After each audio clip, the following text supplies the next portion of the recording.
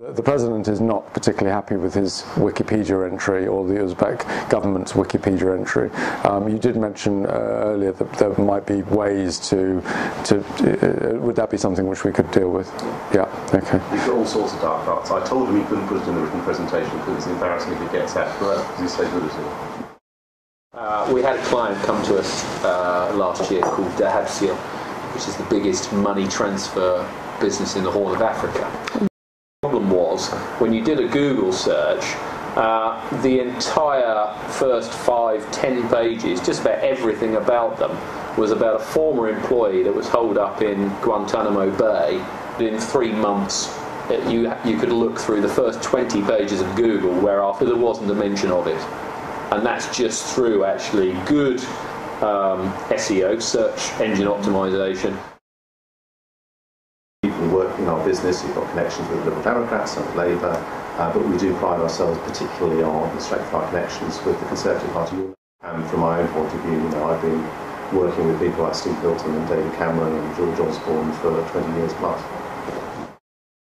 As I say, Ed Llewellyn is Prime Minister's Chief of Staff. He was my deputy in Central Office for a long time. Steve Hilton was my deputy in a different capacity, in different ways. I know all these people. There is not a problem about getting the messages through to them. What do you think about William Hague's? I think Cameron listens to him a lot. Are you on your speed dial? With William? Yeah. I wouldn't quite say he was on my speed dial, but yes, you can get hold of him. I can get hold of him, and I talk to him.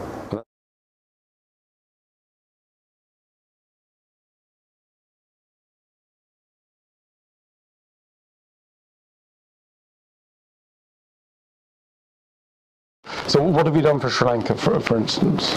Inside the UK, we've added some critical dialogue at governmental level. We have added some balance outside of a couple of media channels, so the Times and Channel 4 are particularly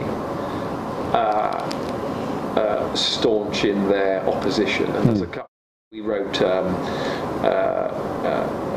President Ramaphosa's speech to the UN last year, which was very well received.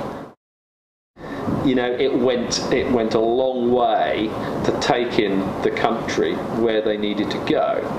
Fundamentally, though, they have set up a thing called the Peace and Reconciliation Commission, which has got one fundamental flaw in it and in its remit on investigating what has gone on in the past, try and bury the past. And unfortunately, because that is the case,